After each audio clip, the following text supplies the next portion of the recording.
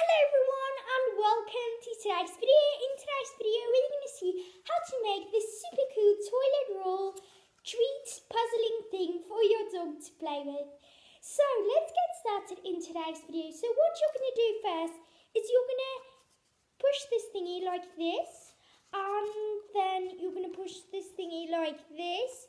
So it looks like this both sides. You can actually do it whatever way you like, but I just figured out that this is really fun and puzzling for the dogs to figure out. And then if you really want to, you can push the sides together and they can make like a big thingy. Okay, so what you're going to do next is you're going to take a treat. Any treat your dog likes, it depends on your dog and what you have.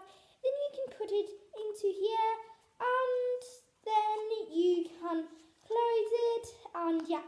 So I hope you guys enjoyed this video, but also remember that maybe watch your dog while they're puzzling and playing with this thing, because they can maybe choke with this. So just watch them while they're playing with this for the safety reasons, and yeah.